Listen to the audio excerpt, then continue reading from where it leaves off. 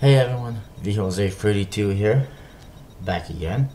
I know I need to save, but I haven't been doing much the last couple of days because maybe you don't notice, but both my eyes are like infected or something. They're both red, and this one's kind of swollen.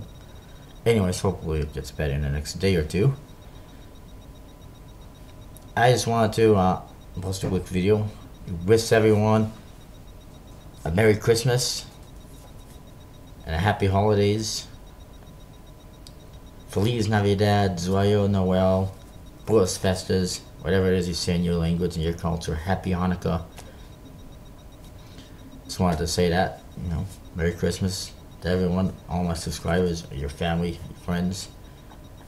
And I do have deck reviews coming on the Crowns and a couple others decks that I got the other day. Should be posting them later today. Also, there's a couple new decks on Theory11.com that you may want to check out.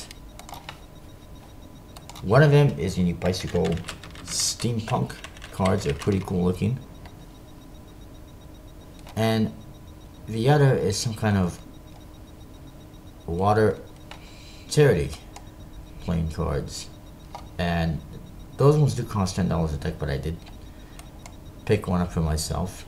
Actually, if you look at it, it says 100% of the proceeds derived from the sale of this deck will go directly to the charity water operations, which is pretty cool. So go buy some cards. This charity water group is a non-profit organization that brings clean and safe drinking water to people in developing nations all over the world. And they've raised $50 million and funded 4,282 projects over the past 5 years. So it seems like it's a pretty good organization. It's $10 a deck. The decks look amazing, and I'm sure they'll be amazing quality, being that I'm pretty sure they are from the USPC. And like it, it's great charity, so go get some. And the other ones are the bicycle steampunks. Also, go get some because I'm pretty sure they're awesome as well.